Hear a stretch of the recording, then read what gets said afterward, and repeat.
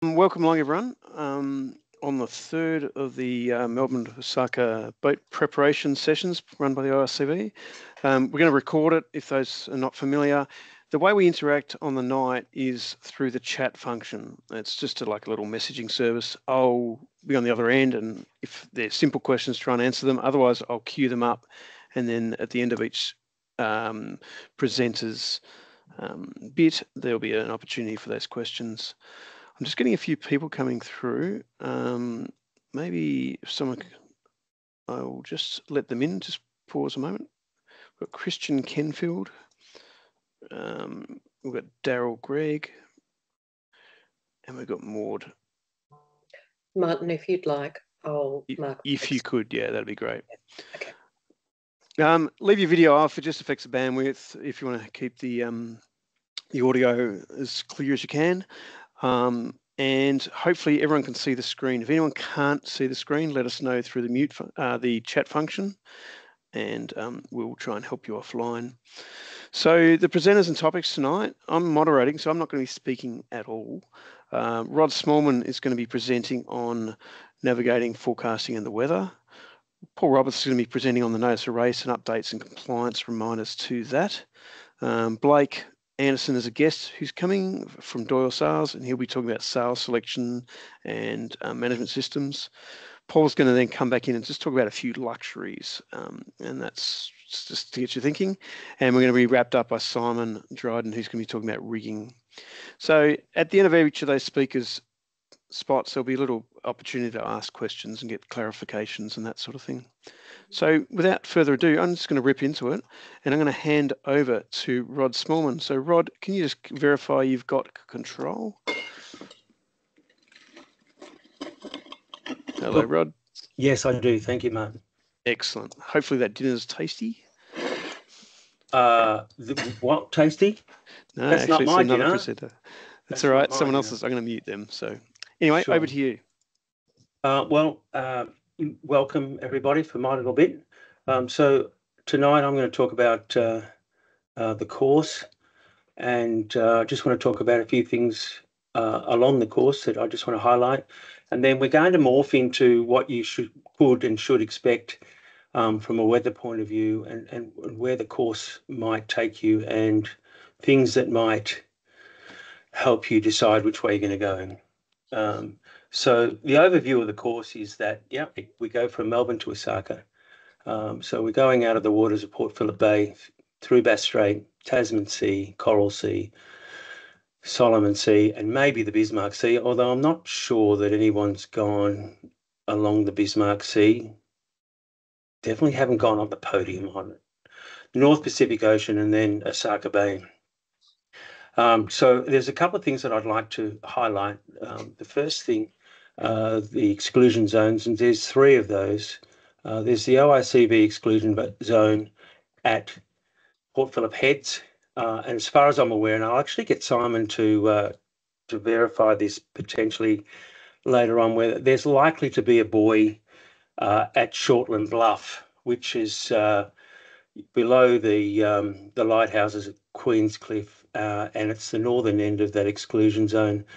The southern end, which is the Heads clearing, is definitely going to be a virtual mark.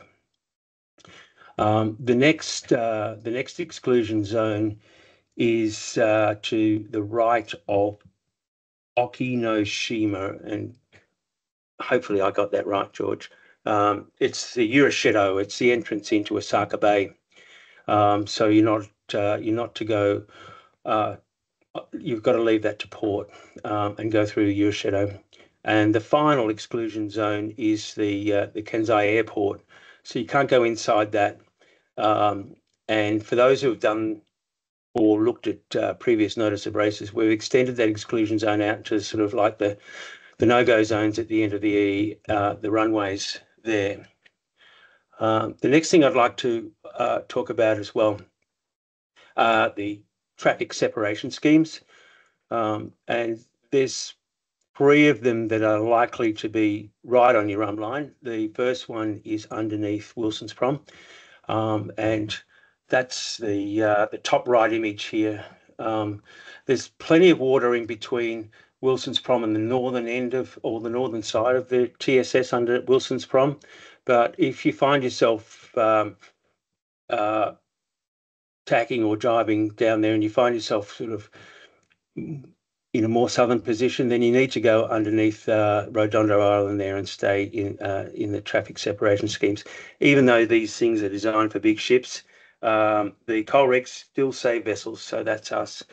And there's a couple of two-way routes if you find yourself on the western side of the Coral Sea that you might need to do some research on, especially if you're going to go into the Louisiades, and I'll talk about that in a tick. Where are we? Yeah, now we get to the Solomon Sea. So the big black line there is the main rum line, but it is navigable through plenty of passages through the Solomon Islands, and I've circled there the Louisiades, which there's a lot of stuff in there, but it is navigable if you find yourself more west than you wanted to be. Although the accepted rum line is, as I say, through that black line, and also if you wanted to go into the Bismarck Sea, it is navigable through there. And what we're going to do is we're going to talk about potential reasons why you want to go through each of these things. And we'll talk about it in a minute. The next thing I wanted to highlight is the direction of buoyage. You can see on the image that's there, we're green, so our buoyage is green on the right and red on the left in region A, but Japan and the Americas are different. So just bear that in mind when you're going into Japanese waters, that the buoyage is, they drive on the wrong side of the road. Another thing that I wanted to highlight, and this is something, whether you're using ENCs, whether you're using CMAP or Navionics or even paper charts, is the accuracy of the charts that you're going to have through most of your course.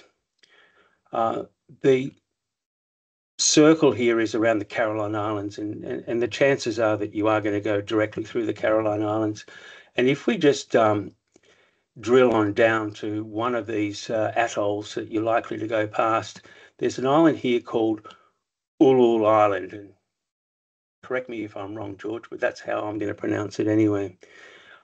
Part of your requirements for documentation, apart from charts, is also to have the sailing directions on board.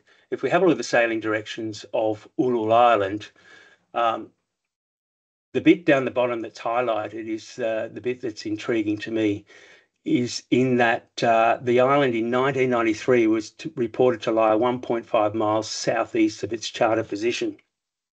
So that's in the current sailing directions for that area. And Rod, if I could just check with you there, I know that island very well. It's an atoll. We had to take shelter there in the typhoon in 2003, and there was a Taiwanese shipping boat that ignored the charts and ploughed on, and we saw it on the shore when we arrived there. So it's an area you really have to watch. Thanks, George. Yeah, nice little beach ornament there. Yes, and this is what I wanted to highlight. So the thing about official charts is they have this thing called zone of confidence, and the image that I've got there at the moment, it's the same image, but I've just opened up there that it's a 2-star zone of confidence, and 80% of the racetrack that you're going to go through from Melbourne to Osaka is 2 stars or less. And if we have a look at the zone of confidence for the positional accuracy, not worried too much about the depth accuracy, but the positional accuracy, starts with A1, which might be the South Channel, and they're doing that all the time because of the shipping. But the rest of the place is category C and D. So category C the accuracy that the official chart makers are saying is plus or minus 500 meters positional accuracy, possible error. And then they're saying zone D is worse than C. And all I want to point out to you there is it doesn't matter what charts you're using. And as George said, that fishing boat ignored the positional accuracy of their chart at their peril. So if you're going through these islands in the middle of the night, give them a good berth, because they might be not where you think they are. And just bear that in mind also with the positional accuracy of your GPS. So if this image here is showing a charted shoal, give it the berth of the zone of confidence, and also give it the berth of your positional accuracy as well with your GPS. It's okay during the day because you can see these things, but you're going into territory there. And I was quite surprised to hear a few years ago that some of Captain Cook's soundings are still on the official charts. Somebody can potentially turn their, that might be you, Ken Goulet. If you can turn your mic off, that'd be great. Thank you. So that's sort of what I wanted to talk to you about the charts. And the other thing I also wanted to talk to you about the charts, and particularly electronic charts in particular, there's a couple of cool things you can do with your charts. One here, I've got the Solomon Islands up. Then what I did is I went and got the heat map from Marine Traffic to show you where all the major shipping is. And I took an image of that and I geo-reference it onto my own charts there. And if you have a look on the side of here, you can see parts of New Guinea where my mouse is wandering over. And then I traced it. And then after a while, I've taken the image away, and now I've got the shipping lanes on my chart. And you might not think it's that important, but you might need it one day. And we were talking about this before. These shipping lanes are a really good source of help. If you're needing help, and if you're already prepared for it, you don't have to worry in an emergency. So they're the great things about electronic charts now, that you can do a lot of this preparation before you even leave. So moving on now. I did want to talk about this. We've been talking with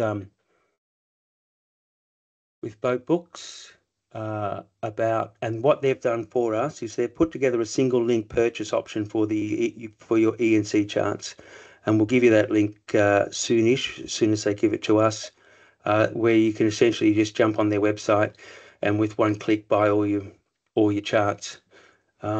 We've changed the publications now from a requirement of the Admiralty sailing directions to free downloads through the MSI NOAA site from America. That information is shared information, so it's exactly the same, and it's probably a little bit more comprehensive coming through the NOAA site. But we'll give you those links very, very soon. I'll talk. It's Rod. It's Paul here. I've got a NOR update coming up as part of the presentation. We'll further talk about that. Sure. Okay. Thank you. So now moving on to the weather, and I guess the weather is going to start to dictate where you're going to head on your course. You're essentially going to go through 7 different weather zones, from the southern temperate zone, which is where we are in Melbourne, into the southeast trades, the northeast trades, and the northern temperates. But in between, you've got these transitional zones, and in the north and the south, you've got what they call the horse latitudes. And then right in the middle is the ITCZ, which is the doldrums. And these are the things that you're going to calculate as to how you're going to cross them and where you're going to cross them. And so I thought I'd give you a little bit of information to help you do that. Now, wouldn't it be great if they were just straight lines? So we're going to cross over 30 degrees south and we're straight into the southeast trades. But we all know that that's quite not the case. And there's a lot of oscillation of these zones, not only on a daily basis, but also on a seasonal basis. And this next image here shows the location of the doldrums from our summer to our winter. And I was quite surprised how north the doldrums go in the western part of the Pacific. So it's a really good idea to have a look through this and see how the weather's going to dictate where you're going to go through. There's a couple of major weather, I don't know, things. I'm not really technical on that. The first one that I wanted to talk about is the Enso cycle. And it's fairly well known that the trade winds in a La Nina year are much stronger and extend much further west than they do in a El Nino year. So you might find that there's no wind where you want to go because it's an El Nino year as opposed to a La Nina year. And you already know that before you leave. So that might help you decide which direction you're going to go, particularly when you're going to transit the Solomons. The other weather phenomenon is the Madden-Julian oscillation, which starts in the Indian Ocean. And those two have quite a substantial influence on the weather in the Western Pacific, exactly where you're going. And it's well worth looking at to decide, you know, what sort of winds you're likely to expect as to which way you're going to go on the race course. So this particular image is a sea pilot chart, and it gives the average wind for that particular part of the world for every month of the year. And you can download these from the NOAA site.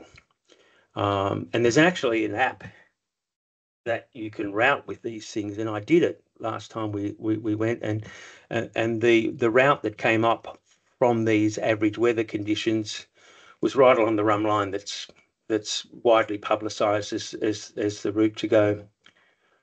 Well, the other thing that you can do is go and get some historical weather, which I've done for this presentation. So what I did is I've gone and downloaded 25 years of historical weather, and then I've done a route from Melbourne to Osaka for 4 times a day, so every 6 hours for 7 days every year. And the reason why I've done it for 7 days is so that a full weather cycle can trundle all the way through, because what we're trying to do here is get a good look at what you might get on the racetrack. And that turned out just to be 700 routes. So I did 700 weather routes for Osaka, starting at 2000 and going through to 2024 this year. And I do want to note that this is wind only and there's no current, because I couldn't get historical current groups. That was the reason why. So 700 routes. This is let's call it a 40-foot boat. I tried to pick an average of what you might be, and in your preparation, you might actually do this for your own boat to get an idea. So longest time, 30 days, shortest time, 23 days. Last time, I think we took about 35 days for us. And the end result is that the racetrack now looks a lot wider than you might think, because this is the fastest track for 700 different conditions of weather that you're likely to get around about March. So what I did is I got the start date and I just went 3 days either side of that. And if I then take that, the extremity of where the weather's likely to take you, your racetrack in the southern end of the Northern Pacific is potentially 1,300 nautical miles wide. So when you're doing your research on your possible track, you might not think that you're going there, but the weather might dictate that you go there. And you might end up way different to where you thought. So my recommendation for this is with your preparation, potentially go a bit wider than just what the run line's saying. Then if we have a look at some of these routes, and again, depending on the wind, you might find yourself way south, just trying to tack to get out of Bass Strait. Last time the race was held, we were lucky. We had westerlies and we pounded out of there. And again, I want to highlight that this has no current in it. And it's here tonight. So in the last race, a lot of us hugged the corner here. Annette and her husband, Jerry, in red jacket, went out in the middle of Bass Strait, caught a big eddy here and pantsed us. And were well ahead of us by the time they got level with Brisbane. So the currents here are critical if you're going, for the podium end. So then what I've done is these I've highlighted going through the Solomon Islands, and again, go back and have a think about going through the main rum line between Bougainville and New Guinea, but there's 4 or 5 other options that you can potentially go. And if you have a look at the far east routes, which take you right outside the Solomons, I know that there was a boat a couple of editions ago that won by going out there. Why would you go out there? Well, perhaps it's a strong La Nina year or an El Nino or whatever it is. But if you're going to go out there, you need to be making up your mind off Sydney, because you don't want to be sort of taking a sharp right turn at the Louisiades and then go out there. So this is a long-term strategy that you might think about. But each and every one of these routes for that exact moment in time was the fastest way to get to Osaka. So I wanted to point that out. Now, if we take those 700 routes and put them together and create our own little heat map here, this table shows the amount of time. So the average time to get to Osaka for this boat is 642 hours.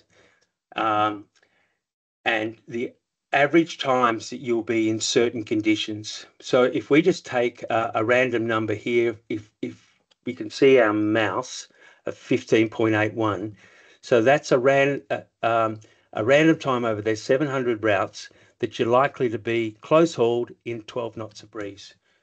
And if we have a look at our heat map, you're likely to be in 6 to 20 knots for 85% of the time. And for 50% of the time, you're likely to be reaching running. And the other thing of note as well is for nearly 20% of the time, you're likely to be close hauled as well. There was an incident, I think 2013, where a boat optimised their position because they believed it to be a reaching running race they optimised their entire boat for that, and they had very, very little jibs. And when they found themselves on the schnoz for that amount of time, they sort of went out the back door. Now, I'm not quite sure if Blake's here at the moment, but I'd be interested in your opinion, Blake, as to whether this would be good information for somebody to supply you to talk about a sail plan going to Osaka. Top right there, for this race, you're likely to be on your heavy jib for nearly a quarter of the time. You're likely to be on your reaching zero for nearly a quarter of the time. So these sorts of things can help you. Oh, I have lost control. Yeah, it's disappeared for some reason. Keep talking and I'll see what I can do to bring it back. Can everyone see the screen? No, it stopped sharing. I'm not sure why. Leave with me. I'll bring it back. So just coming until Martin brings it back, there's a question there is about the East Australian current, when to push off, and that's a good question. And you'd probably know that before you left for the start. And what might determine that is where the eddies are. So the East Australian current is not just a north-south current. It's around between Sydney or between Gabo Island and sorry, I've just let we've got Rob some gather through, and he technical must stuff have here. his. Just bear with Between me. Gabo Island, well, up the east coast of Australia, you might hug it for 100 miles. You might go straight out, but that's going to depend on where the main eddies are. And there's generally a really big eddy off Gabo Island as to where you're going to cross it, and it is quite possible to cross the current with current. So if you connect up to some of those eddies, you can possibly take a 45-degree dig out in favourable current as well. And it's something that you really, to me, it's the most important part of the weather conditions as to which way you're going to go with current as well. And not only the East Australian current, but also the equatorial currents and the Curacao. So the Curacao guards the entrance to Osaka Bay, and he's generally sort of 2 or 3 days. If you line that up in the wrong way, it's not going to be fun for you. So just getting back to this heat map now. So you got control back? I do. Oh, Thanks. do I have control? I do now. Just take control. Yeah, I'm not sure what happened then, but no. So it is a reaching running race. 50% of the time, you could probably extend that out to 60 or more % of the time that it is reaching and running, with a reasonable amount of close hold as well, and you can get some hectic winds in there as well. But this should give you a fair indication of what you're likely to expect during your race. But this is for a 40-odd foot boat, and it might not be the same for the Big Alive or the little S&S 34. So do these sort of preparations yourself, because they're really important. Not only are they important for your sail selection, but also how much food and water you might be wanting to take, if that makes sense. So I did talk about not routing in the doldrums a couple of sessions ago, because the winds are so light that the routing just it's unforgiving. And if it finds wind 50 miles away, it's going to want to take you there. So I wanted to and I don't know how much anybody knows about these things, but there's a thing called the ASCATs, which is near live wind. It's not wind prediction. It's done by a thing called a scatterometer from a satellite, and they measure the height of the waves and the direction of the waves, and from that they about calculate the wind. And to be able to find, and I did this one a few days ago, and there's a monster hole there in the Solomon Sea that you can see from the ASCATs, and that's the image on the left-hand side. And you notice that there's no wind barbs on land. That's because there's no waves on land, so it's not calculating that. But then when I overlaid the image, particularly with the rain radar, you can see they line up pretty good. And if you want to get through these transition zones as best as you can, I'm recommending that you become an expert on satellite imagery and track these things. And because hopefully you're all using good chart plotters now, you can track these things and predict where the wind's going to either be or not be. So hopefully we've given you a bit of an idea on what to expect along the course, and also what to expect from a general point of view from the wind and conditions that you're likely to get. And as I said, there's no current there. And for mine, those that master the current, they're the ones that are going to be standing on the podium. I think that's it from me, Martin. Thanks, Rod. That was absolutely brilliant. And you're right about the currents. The currents will make or break your race. It's quite incredible just reflecting how much technology is coming into this race and how understanding technology and using technology is becoming a deal breaker. Have we got any questions just coming through the chat? Otherwise, we will move on. Look, Rod, thank you. And I have a million questions, but we do have a bit to get through. So thanks for your time. Cheers, Martin. I'm just going to take back control so we can move back on.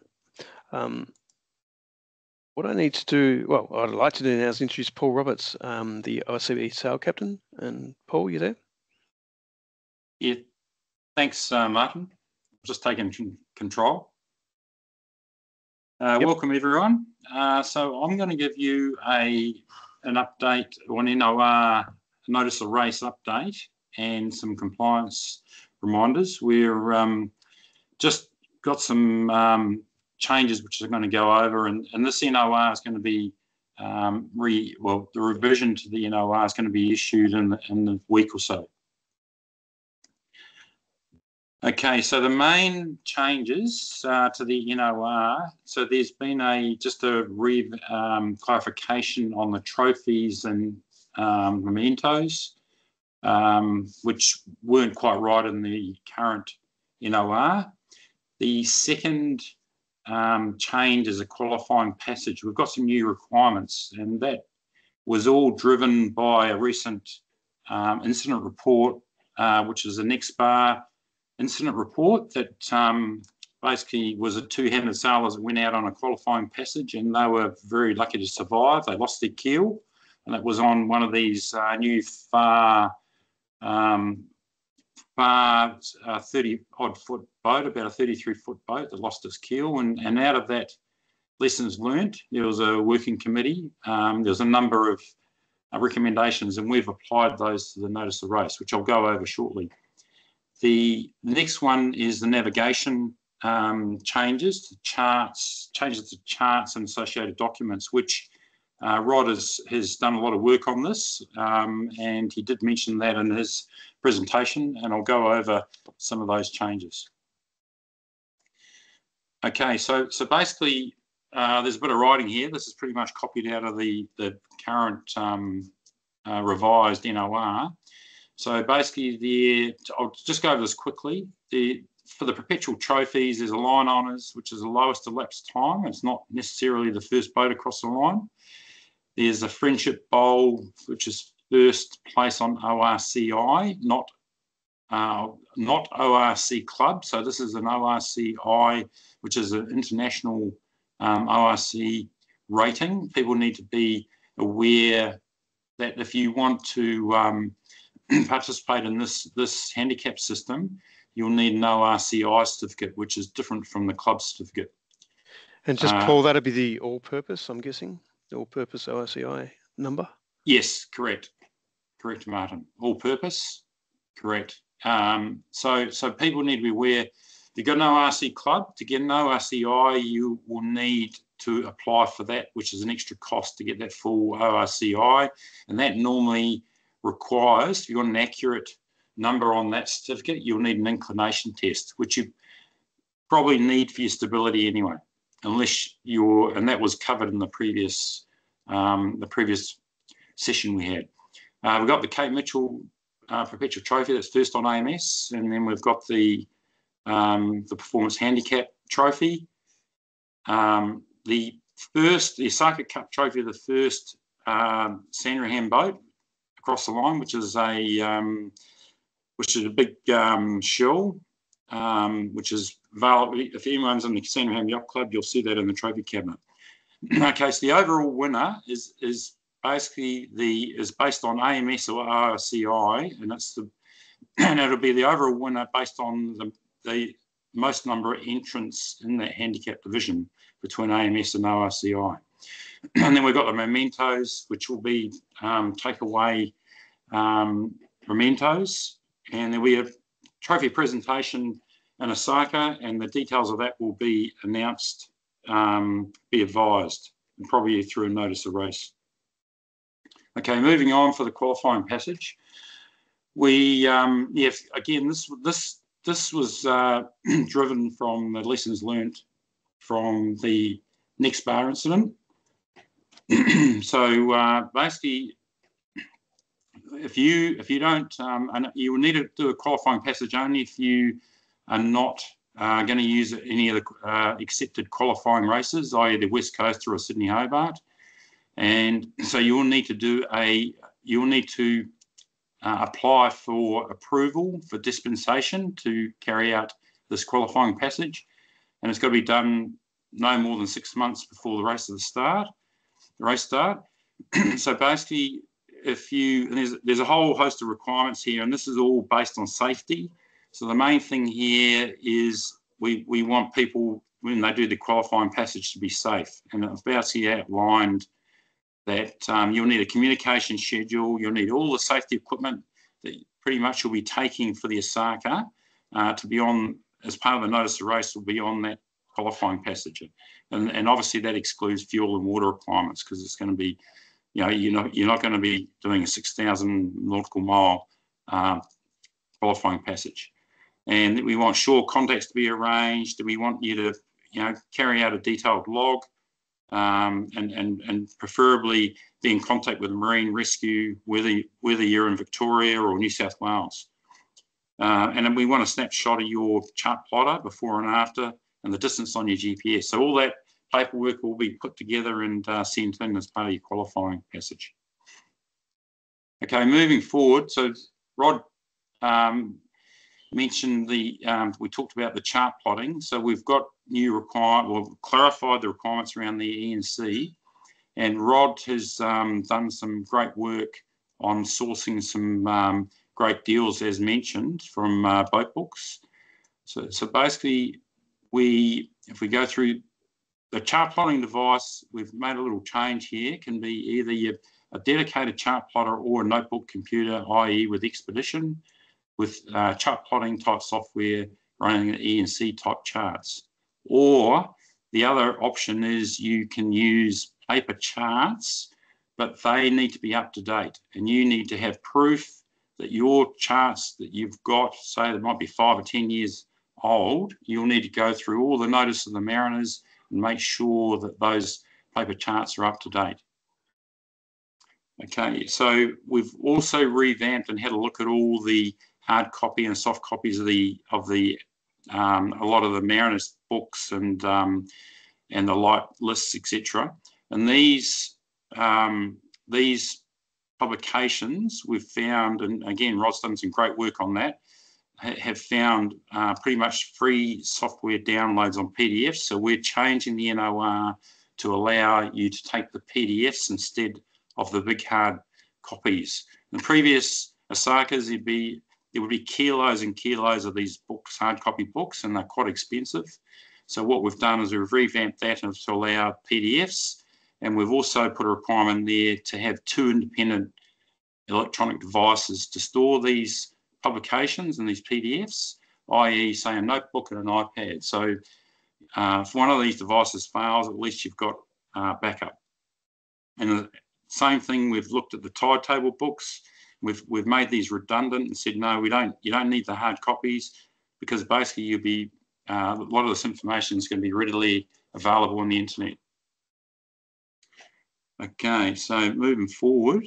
So looking at charts and publication and sources, again, I mentioned Rod's done a lot of work on this, and he's kindly found some sources, and we're currently, for the E&C charts, we're looking at a single click purchase, which is around the $550 to $600 for a 6-month subscription from Boat Books, and we'll provide as part of the notice competitors more details to come on that. But that's a very good deal, considering for 6 months to have access to all the updated ENC charts is a fantastic deal. And a lot of the other publications are free download from the Australian Hydrographic Office Department. And these, we will provide a list of those in these NOR. And there's other publications, exactly as Rod said, from the NOAA site. We've found we can get those downloaded, and that's going to save around $1,000 compared to the other races in the past. Okay, so going on to compliance reminders, I just want to remind everyone about compliance as far as an admin. Your whole construction, we need that in early. I've had a bit of correspondence with people coming in and asking about the whole construction requirements, which is great. So please, if you've got any questions, please submit them on email to us, and we'll come back to you and clarify if you've got any queries. Same with stability. Please, if you need to organise inclination tests, do it early. Don't leave it at the last minute. Same with the crew, your safety sea survival course, please look at booking it in.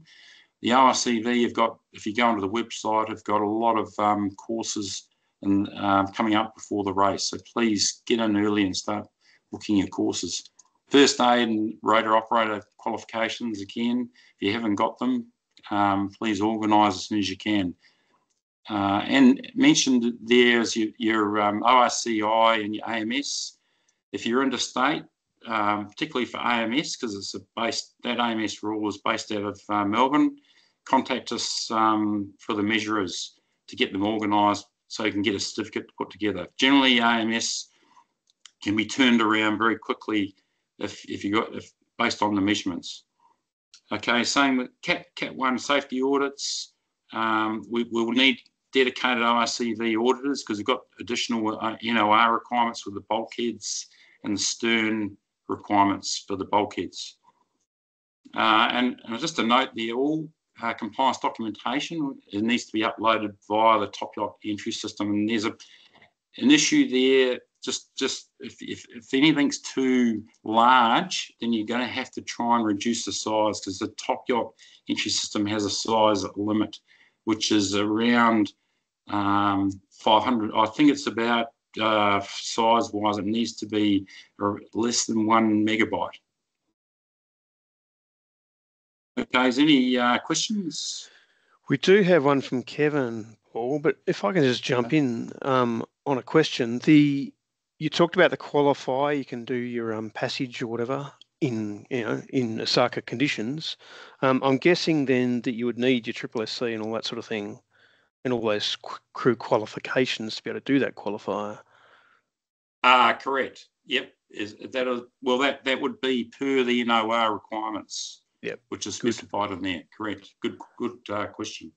Excellent. And we had a question from Kevin, which Rod's gone into on the text, but I'll just quickly. Kevin asked if the ENC purchase is registered on one PC or plotter or two, and Rod's come back, short answer, yes, it can be on multiple machines. So that redundancy can be included for the there's a permit number required for ENCs, which gets provided to you by your your expedition or whoever, or wherever you're going to use your ENCs. So in the case of expedition, if you've got that on two machines, it'll be the same permit number, and yes, you can have your ENCs across two or three or however many licenses you've got to display it. Good questions. Any other questions for Paul on any of the sort of race management stuff before we move on?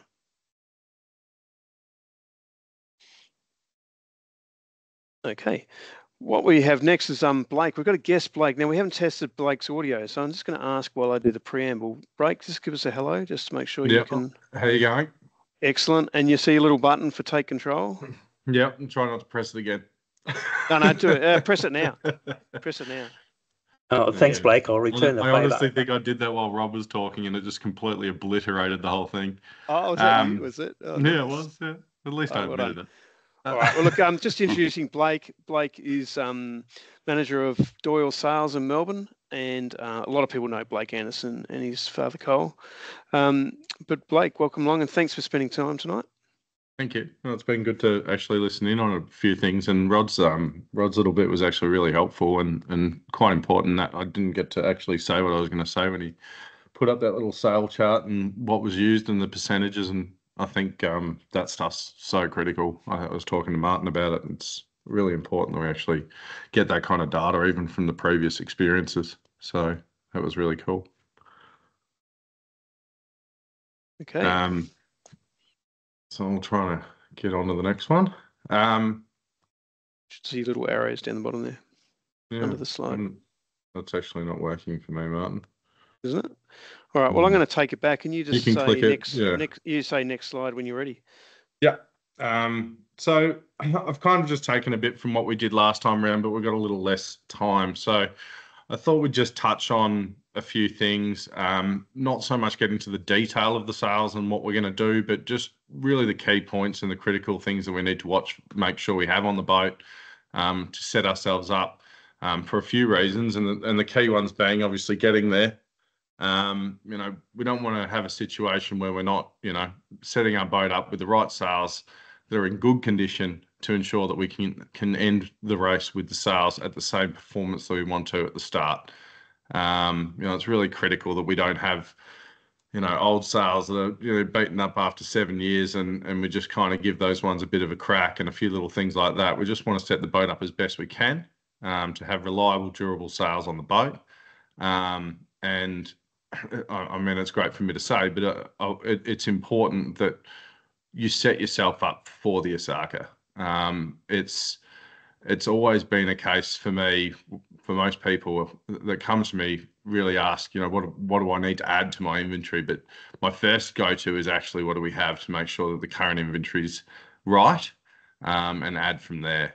Because most boats will be set up almost correctly to what they need to do, and you've all been sailing for plenty of time to ensure that you do have what you need for short-handed sailing, as most of you will be doing frequently. So it's really just for now planning those finer details and making sure what you already have is good, and then adding on from there. Obviously, the critical thing that you've all, if you haven't really been experiencing much two-handed and you're starting to get into it, or as you already have, having sails that are easy to handle is not only meaning lighter, easier sails, it's more so easy to handle with reducing the need to change sails, having sails that can be in a fixed position for a long time so you don't actually have to take them down and put them away, and minimizing sail changes by reducing the inventory and setting your boat up accordingly for the race around that. Obviously, that comes in line with an easy to trim sail. And by that, I really I work around the fact that you try and have as many all-purpose sails that can kind of get you into bridging the gaps between where other boats might have 2 or 3 sails. You might only have 1. So you need to make sure that sail you've got, if it was a J1 that's covering a J2 range as well, that it's just got an easy to trim aspect that's going to allow you to A, set it up for light air, and B, set it up for heavy air, and not be a sail that you have to really work really hard to do so. So moving on to the next one. Obviously, we've got the key requirements of any boat is to have upwind sails, downwind sails, reaching sails, and storm sails. But I really just wanted to go into a little bit into the detail of the criticals.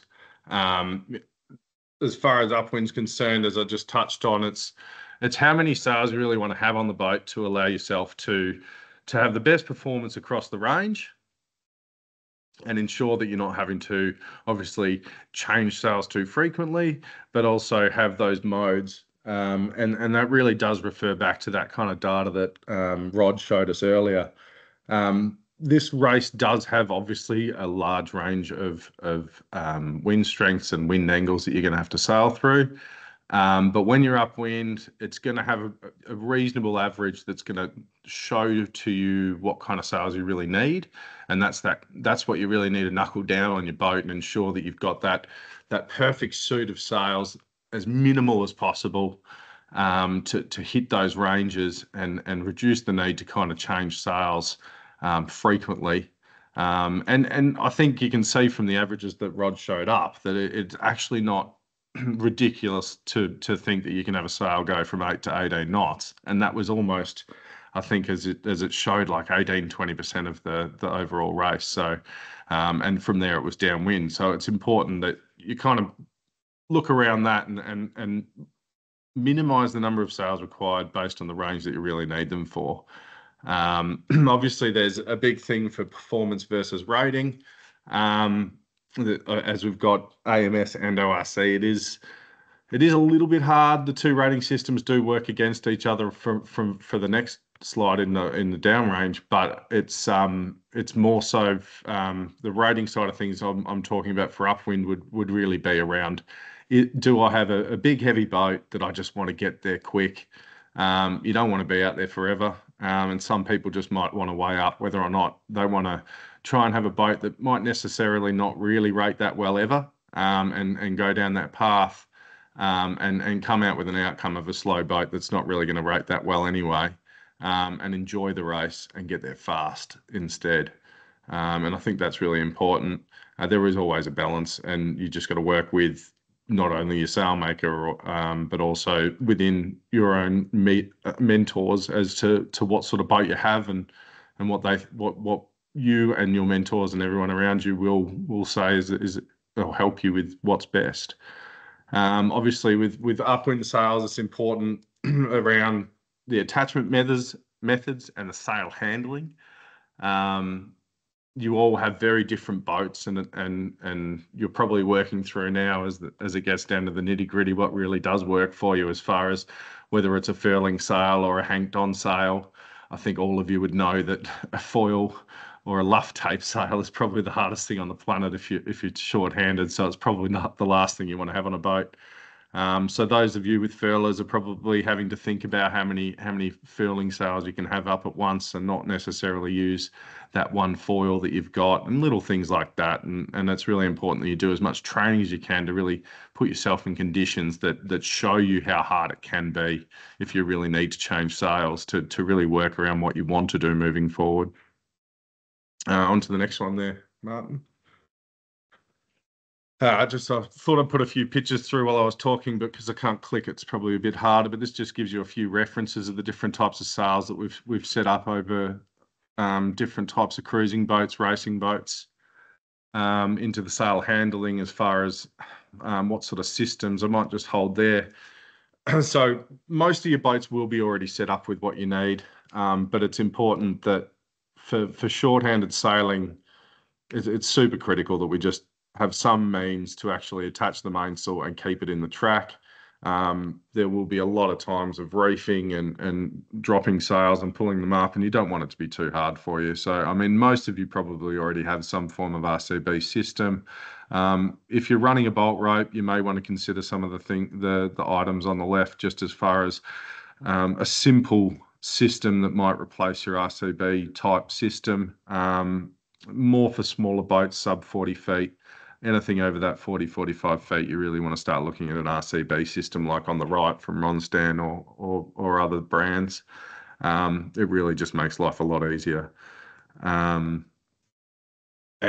obviously there are those other options of furl booms and whatnot, but I think for the types of boats that are doing this race, they've either already got them or looking into that RCB system.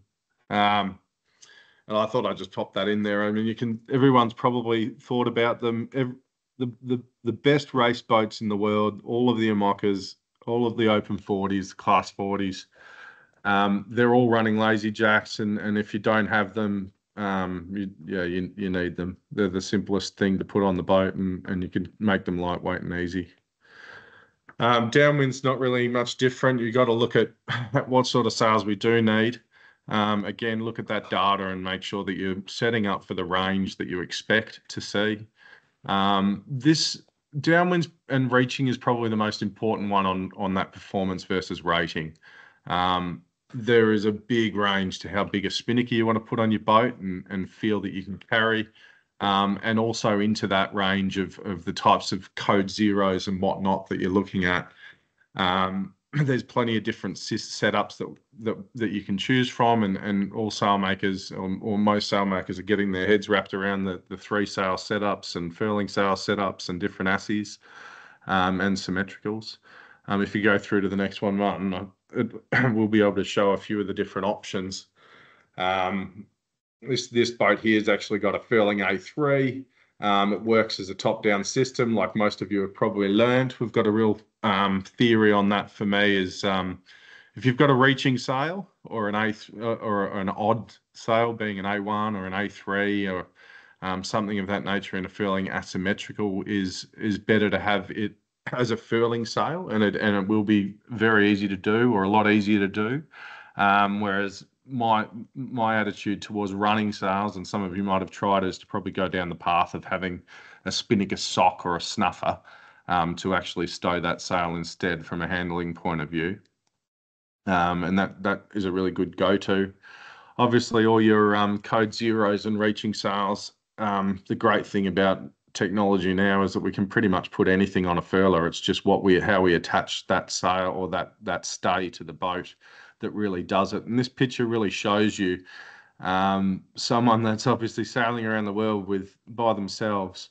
They have an inner staysail that's got its own cable, an independent cable that's fixed to a lock at the top and a purchase system at the bottom to enable them to get maximum stay tension on that inner staysail that's actually out. The next one outside of that and the one again, they're both on locks again, but they've all got the one that's actually the second one from the mast has actually got a similar setup to the staysail, whereas the one on the outer will likely be set up with as a forestay or a headstay. So it's really important just to kind of think about your boat and different ways you can set it up. And it's probably really critical for a couple of the people that I've spoken to around how do I set around that J2 type sail, but then I want to go to a staysail, but my inner stay's set up around my spreaders, and the problem solving there. I mean, you can see from this boat, they're managing to have that extra headsail inside that stay again, to allow them to have what would be considered a number 3 on a boat like the boats we see in the Osaka. So there's different ways to set your boat up and have an open mind, and you can certainly set your boat up around what sail area it needs in those 3 conditions that really got shown in that data that Rod showed us. Just a couple of more details on different staysail setups and arrangements that you can really have. Code zeros are probably the critical one from the data you can see, and also A2s slash symmetricals. The data in what Rod showed is really around that 25% with the code 0 and 20% with the A2. Now, probably if Rod smacked a S2 in there, it'd probably show at the S2 more than the A2. So those with symmetrical boats, don't dismiss the idea of a symmetrical. I know that a lot of boats took them for the last few years, and they do use them quite a lot. So pick your battle as far as handleability is concerned and minimizing sails, but don't dismiss the fact that some of you do have heavy displacement boats and they do like to just go dead downwind. Couple of images of those sail handling systems that I was talking about. You've all seen them. And again, just working around the types of sails that you're trying to use, whether or not socks are better than furling systems, and talk to your sailmaker or your rigger about what sort of stuff that they think you can get away with and their experiences. I know a lot of people go down the path of trying to have deep running sails on furlers and whatnot, but we generally found right before the Osaka that we ended up buying, I think I sold 5 spinnaker socks to different customers, including Grant, where Grant Danoon that was, that just found that it was just way too hard to furl the asymmetricals, and was just a simpler and easier way just to snuffer it down for that race in particular. I don't know how much more there is. Yeah, there you go. I mean, people are going to have questions. I'm pretty confident we're going to get a lot of questions. I suppose an observation, I raced a couple of weeks ago two-handed on a boat, and we really struggled because of how narrow the trimming range was of the kite we were using. If we heated up, it collapsed. If we went too deep, it collapsed. And was just, what's your thoughts on a forgiving sail rather than an out-and-out performance? that comes down to that.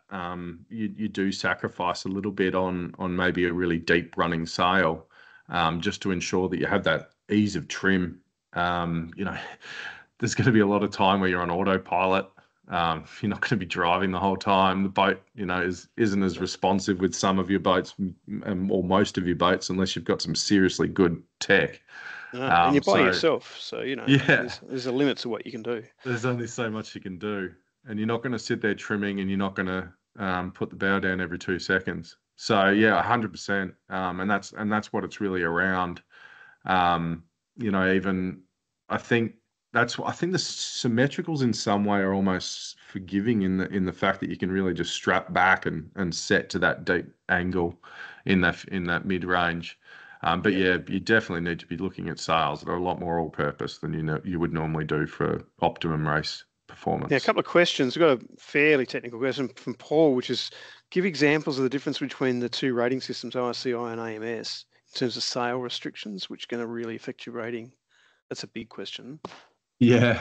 But I'm glad I'm not answering it. Over to you. It's not too bad. Look, I think from what I know, the big thing about AMS is and it's a great system, and especially for club races in the Bay. I think the big thing that we need to remember is that it is still a windward leeward system. So what we're finding is that obviously the basics of what you would set your boat up for and what was okay probably 5-6 years ago as far as the types of sails that we sail with. It's probably evolved, and AMS probably doesn't have the systems to really penalise or change their rating accordingly. So where we're kind of sitting at the moment is AMS have a basic rule of thumb that spinnakers are spinnakers as long as their mid-girth percentage is 75% or more of the foot. Yeah, headsails are anything under that, and mainsails are obviously just mainsails. So as far as AMS is concerned, we're able to kind of sail with code zeros and ASSIs and symmetricals, and it's all kind of based around that square meterage and the pole or sprit that it's attached to. So they're the real key components to how that rating system changes. Where the complexity comes in is probably around the ORCI setup and how they're rating sails now, where they've brought in a lot more. They have a lot more rules and key rating changes around the types of sails that you want to use, whether they be from the reaching point of view that we're looking at code zeros, whether they're flying headsails or code zeros, whether they're 60% mid-girth zeros or 75% mid-girth zeros. So ORC is definitely something that you can be creative with because of the way the rating is, but you also, will be penalised if you do it kind of wrong. You'll be penalised for really perfect sail choices as well, but the outcome will be the reward of a faster performing boat that a rating system can't keep up with. So I think the Osaka is probably the perfect race for the way the ORC is actually set up. So don't be scared to push the boundaries a bit on certificates. Those with the luxury that can afford to put a few more reaching sails in their inventory. ORC I will probably allow you to research a bit more in some different types of code zeros maybe, or types of asymmetricals that you sail with that lean very towards that all-purpose attitude of being able to probably pay a penalty but have a sail that might give you a bit more than you might have in the past with something like an AMS certificate. Just to back you up on taking risks, if people saw photos of Chinese Whisper in the last race, their headsail was a Genoa, I think it was. It cost them 1 day on handicap, but they decided it was worth it and it paid off for them. 100%. And it was a really easy sail to leave up too. Yeah. Got a question, a lot of questions. One from Richard Grant, which was the one I thought we'd always get, which is do you recommend a lightweight main for going through the doldrums?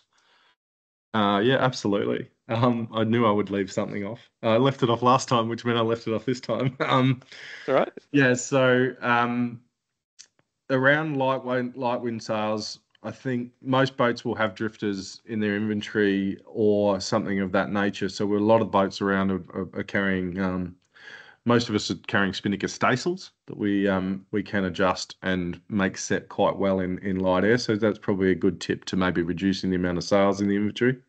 But as far as that lightweight mainsail is concerned, it really just protects the good main as well. It's nice to have up in the light, but it's also protecting that primary sail from flogging and shaking and fatigue that's really unnecessary in the times where there really is that light stuff. So yeah, that flop stuff. Exactly. Okay. Right. I'm going to skip over Rod's because he's just trying to sell one. Grant Chipfield, Blakey, your thought on a A1.5 versus an A2? Yeah. So as far as coding's concerned, for those that don't know, or it's probably more in detail, as I said before, is A1s, A3s, A5s. Those odd numbers are around a reaching type sail, and A2s, A4s, A6s are around a running type sail. So, when you say A15, it really hits that range between what is a light air reaching sail and a medium air running sail. So, looking at the data, and especially off what Rod said and a few others, I mean, it's A15, A2. It's probably a term rather than what you would do. But yes, it's an A15 is something. It's a lightweight AP runner, which kind of hits that target that we were talking about. I think where you would be careful is just making sure you don't have too many spinnakers in the inventory, and especially given that the A2 range or a medium heavy running range is where you're really trying to set up for. So that's where I would say a heavier kite that gets you a bit further into the range would be better. If you have and the an luxury, observation, like it's the sort of race you could easily damage a kite. So therefore, yeah, so you're probably going to have multiple mastheads anyway. But leading towards probably more where the A15 comes into gear is that you do kind of have that medium light runner that would, if you did break the A2, would give you that option, and it would save you. Yep. 2 more questions, and then we probably need to move on. Would you recommend a 3-reef main or one that has 2 deeper reef points? Look, I'm more a fan of 3 reefs these days on the basis of for short-handed boats set up with RCB systems that we need a trysail. And you can't use a trysail with a lot of the track systems. So I end up doing that 3rd reef as that 50% reef. I don't normally suggest it to performance or that kind of full crewed race boats if I can avoid it. But in this situation, I think it's probably a better option to have 3 reefs and have that 3rd reef at 50%, just from the handleability side of things more than anything. Short-handed, get in storm conditions. I think that's where you really want your trysail to be. With the caveat is the risk factors has gone up with a big heavy boom, particularly if you're running deep. Yeah. It is just really a sacrifice based around the track systems and what you do have. I would, as a side note, always say have a trysail on your boat. They're very, very good, and particularly shorthand. If you can put them up easily, as you said. Paul made a mention that the Nosa Race has got an allowance for lightweight mains and jibs, I think he meant. So refer to the Nosa Race there.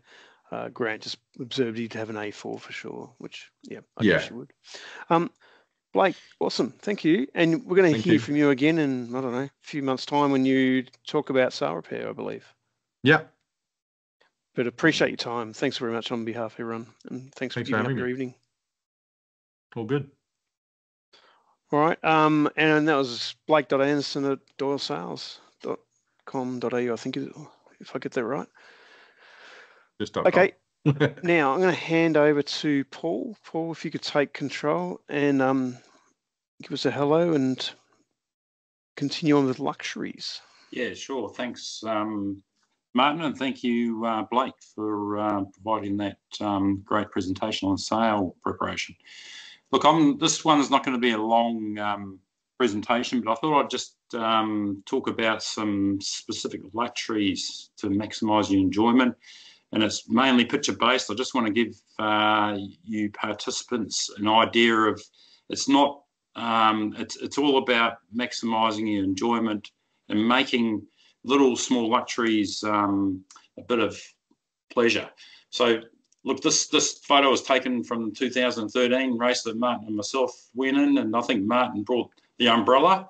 And I've got one. I still have it. If someone wants to borrow the Cinzano umbrella. So look, a lot of you talked about right again, talking about the doldrums, and a lot of, I think here was only about 4 or 5 knots of true wind speed, and the sun during the tropics is very intense. You just cannot. It's very hard to stay out in the sun for your watch of 3 or 4 hours in the middle of the day. It's absolutely stifling hot. And you can see there things like bean bags. You definitely need a bean bag each, so you can both sit in the cockpit out of the sun during the tropics, and it's all about enjoyment. Here's a photo of Martin. In fact, we're talking about you're celebrating milestones with bottles of champagne or sparkly. It doesn't have to be alcoholic, but you need to at least take a couple of bottles, maybe for when you enter Osaka Bay, and one for when you cross the equator, as we see there. I think we just copied the Vendée Globe boats there, where they get out the writing and take the photo.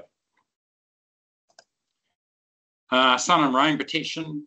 Now, this happened to be the only photo I could find, but I think Martin went down and just bought some cloth from Bunnings, and during when the sun's out, we use it for rain protection as well. But predominantly, you need to rig up. If you have not got a bimini or some sort of protection on your race boat, you definitely need a sunshade, because you'll find during the tropics, again, this be so hot. In fact, the boat heats up so much that the off-watch crew member, you'll find, will even sleep in the cockpit under the shade, because it's going to be so hot down below that sometimes you cannot possibly sleep down below.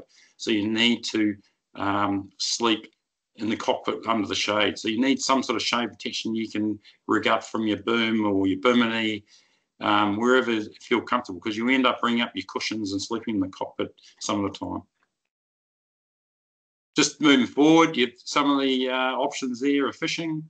Admittedly, the one on the right there was coming back from Osaka, where we caught so much fish that we just stopped fishing. In fact, one of the biggest fish I'd ever caught in my life was some massive fish coming into the boat.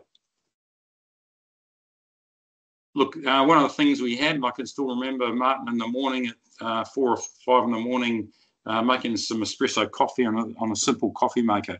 And that was, if you like coffee, if you're from Melbourne, then definitely recommend buying a nice little coffee maker. Another luxury is obviously if you want some alcohol, there's nothing like a cold VB. And red wine wise, I think we had definitely bought lots of red wine. It was really nice as the sun going down, and we would always make a point of having a drink of wine as a handover around the 5 o'clock mark when the sun went down, and over a meal. It was absolutely fantastic. You want to take lots of treats. Again, if you like chocolate or cashews, then you need to look after your have some nice luxury foods. Okay, cooking your one of the things we did was we bought one of these butane little gas cooktops, and we found that we would set that up in the cockpit. Again, it was too hot down below to even cook, so we did a lot of cooking in the cockpit through the tropics, and we just got those little butane canisters on it was about a $30 stove. And we cooked up all our steaks that we had cryovac in the fridge and the freezer, bacon and eggs for breakfast. So great device to cook outside in the cockpit. Okay, looking at hygiene and one of these camp shower units. They're you buy this from the camping shop. You fill it up with water, hang it outside in the sun, and you'll have a nice hot shower and just rig it up off the mast. You can have some great showers. Can't recommend And the other thing is, don't just buy one, buy about half a dozen of them, or buy a good quality one, because you find that they don't last very long and they can split. Well, they fall off the side of the boat, which I've had happen before as well.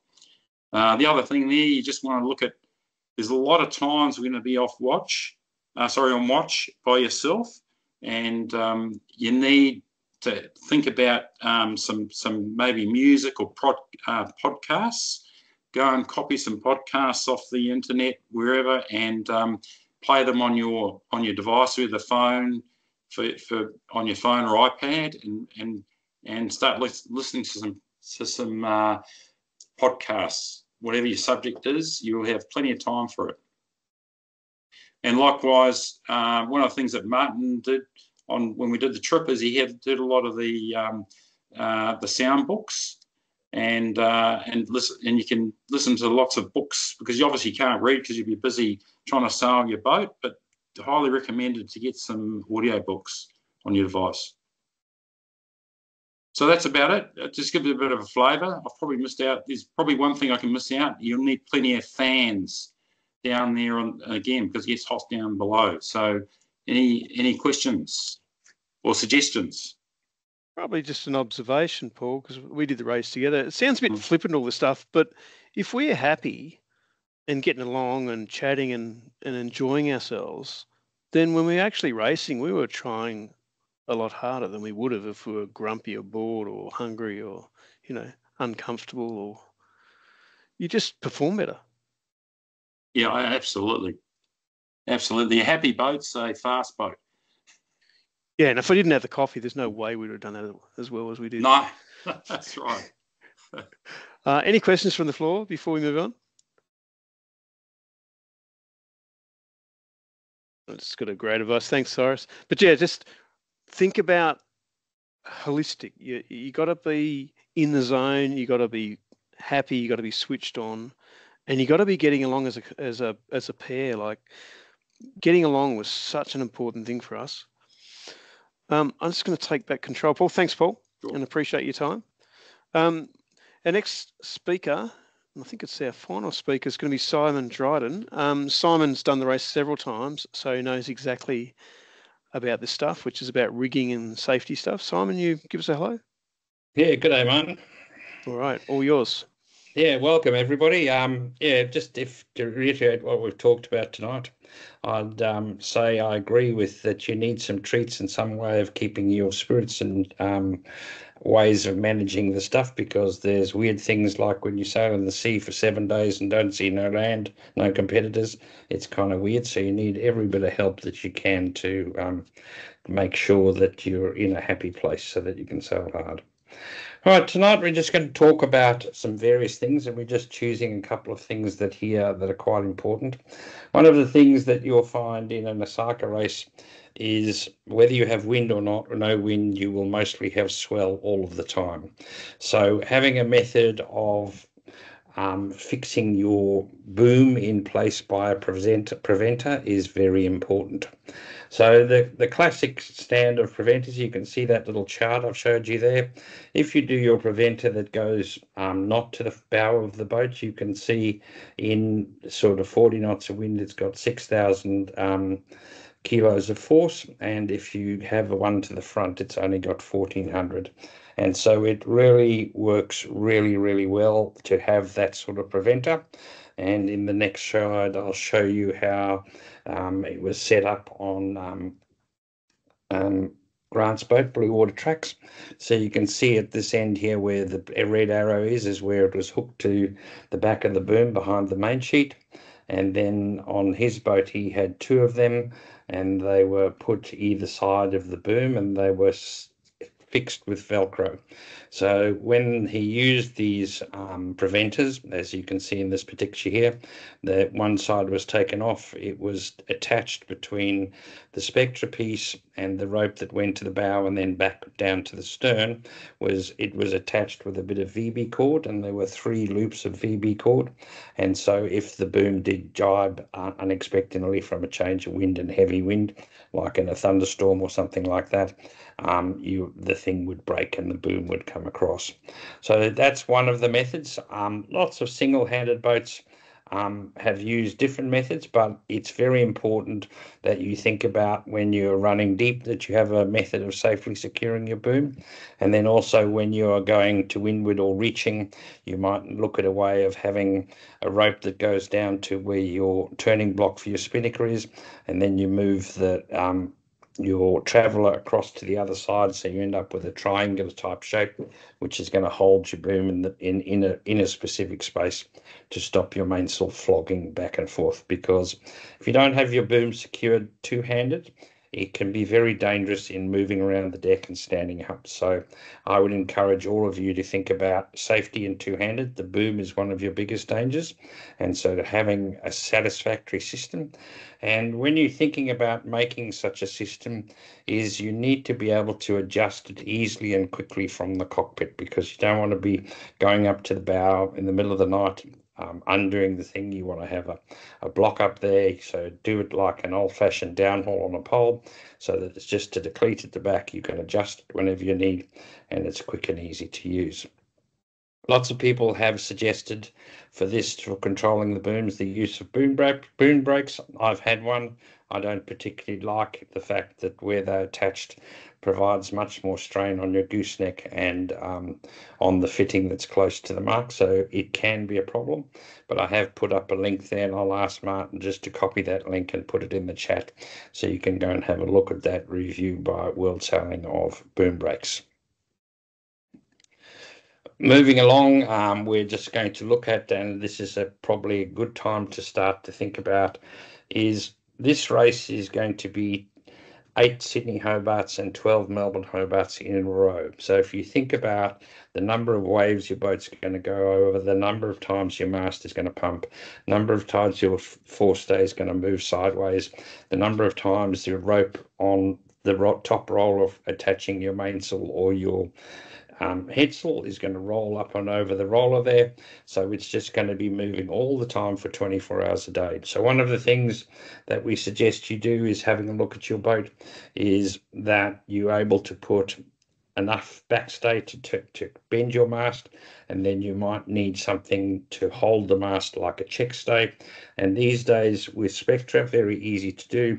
Rig a check stay up, and then you just have it through a friction block at the back and then onto the lazy jib winch, and they're easy to do when you're going on long journeys. When you're pounding into it, you can keep your rig stable just to reduce the amount of force that's on that.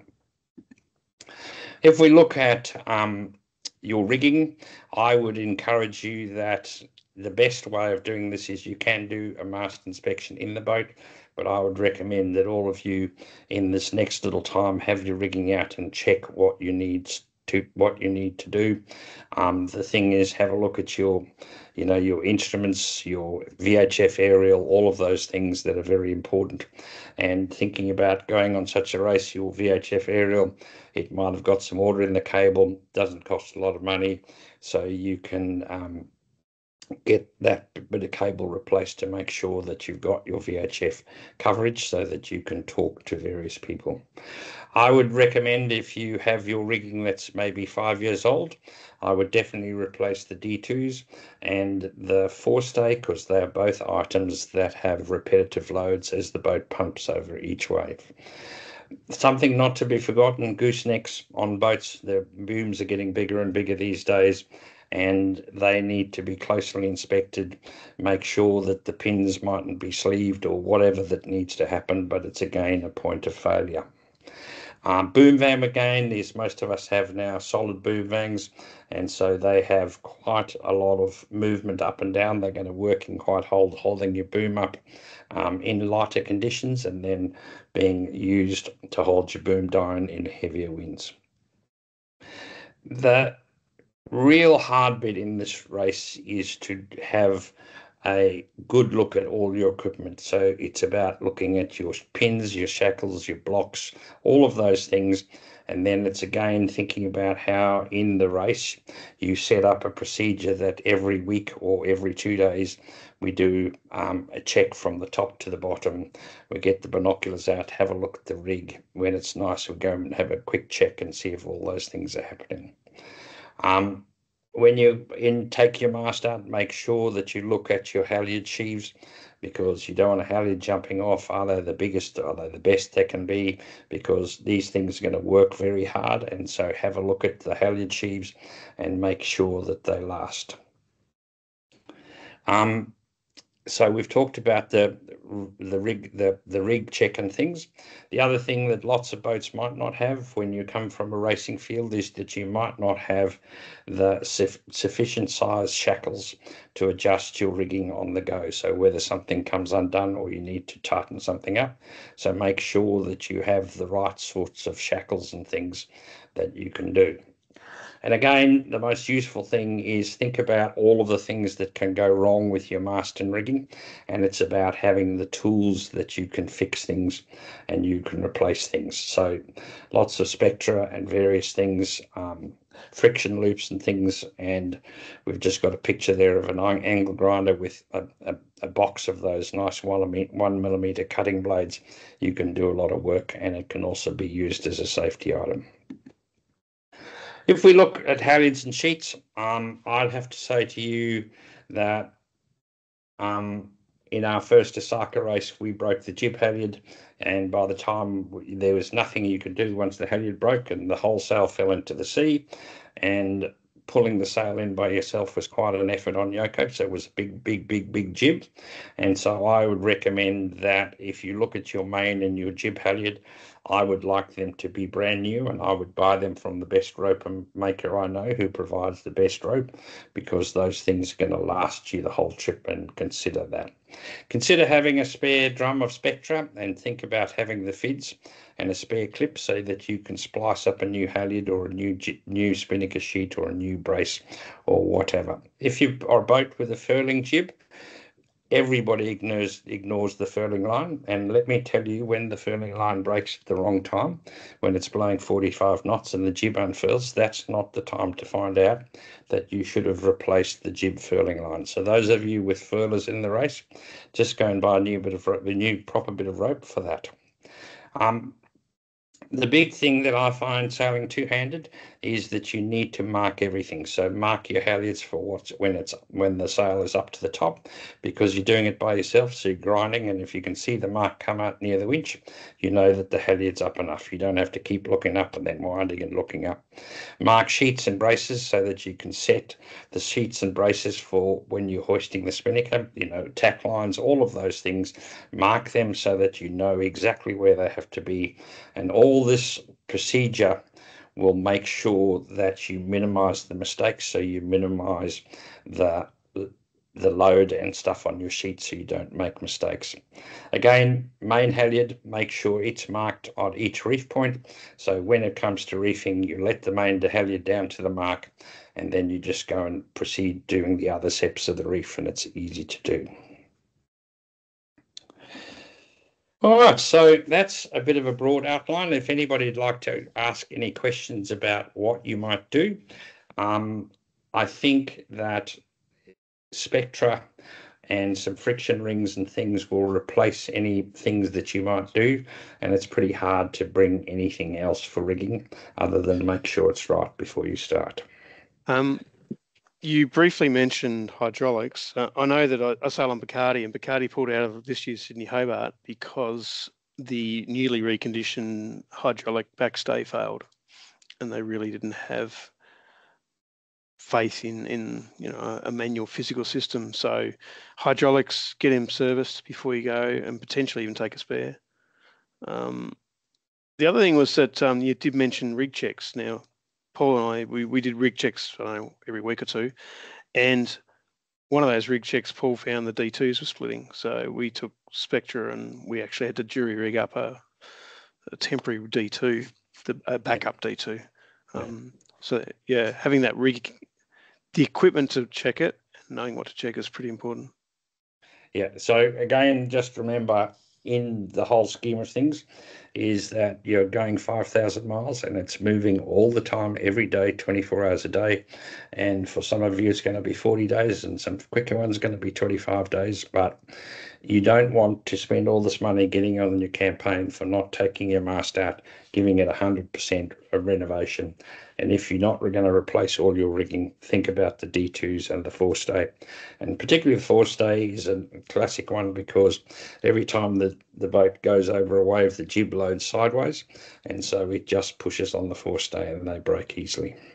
Good point. And we had a problem with the 2-to-1 halyards where they chafe out at the top. And the only way to really see that's to go up the rig and have a good look. Yeah. Rod pointed out you're going 5,000 nautical miles back as well, so don't forget that. Paul Roberts pointed out you probably a baby stay is a good idea depending on the rig configuration. Yeah. One of the things I would like to see all boats, and it's something that I would have, is that the quality of the sails nowadays, and inner jib, forestay jib, is a really safe thing to go when you're going hard. And so it does the same job as having a baby stay. It's just an inner jib, and it's a useful thing these days. Yeah, Pete Dowdy pointed out that halyard locks are fantastic because they help to reduce the chafe on the cover of your halyards, reduce the compression loads on your rig as well. Yeah, so I sail on a boat called Shimmer, and we have a lock halyard, and I must say my first experience of a lock halyard is it just has a kind of bullet on the halyard, and you pull it up and it locks in, and then to let it off you pull it up again and it comes out. And the soft jammer things. Yeah, I've sailed on it for 3 years now, and we've used it all the time. It's a big heavy boat, and I can say that if you are sailing a boat that's heavy, the main priority for you in this Osaka race is to make sure you can sail somewhere in the light, because there's 4 transition zones that you have to get through, and the faster you get through the light patches, the quicker you'll go in the fast patches. Good point. Okay, any other questions? We do need to move on. Thank you, Simon. That was really good. Mm-hmm. Yeah, I try to go quickly because we're out of time. So we are out of time. So look, I'm going to take back control, if that's all right. A bit of a control freak. Yeah. Just going to remind Ronstan, we do have the Spencer watch. So remember to get in your orders for that. Thank you to Ronstan for supporting. We have our clothing sponsor via Paul Schutz with Musto and Ballet. So again, consider that and look at your ordering. Big thank you to our supporters and sponsors as always. That without them we couldn't put on these events, and we certainly couldn't put on a race like the Osaka. Just going to put it open to open question now, broader open questions, and I'll just put this last slide while we do it. Just a reminder that the next session is the 10th of July. But any broad open questions from the floor before we wrap up tonight?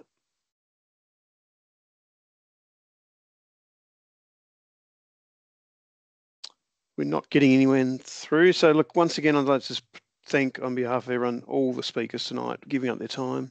Good luck to everyone. We're going to hang around for another 5-10 minutes. If you're done, feel free to drop out of the meeting and we'll speak to you very soon.